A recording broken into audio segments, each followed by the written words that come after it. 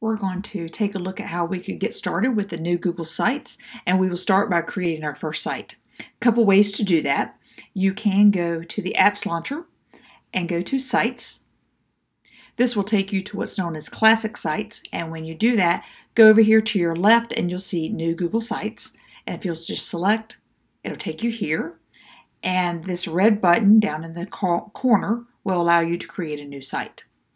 There is another way.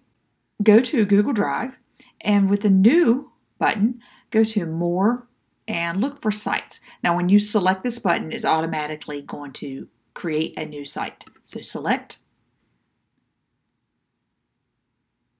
and now you have created your new site, and it's time for us to make it more of a functional website.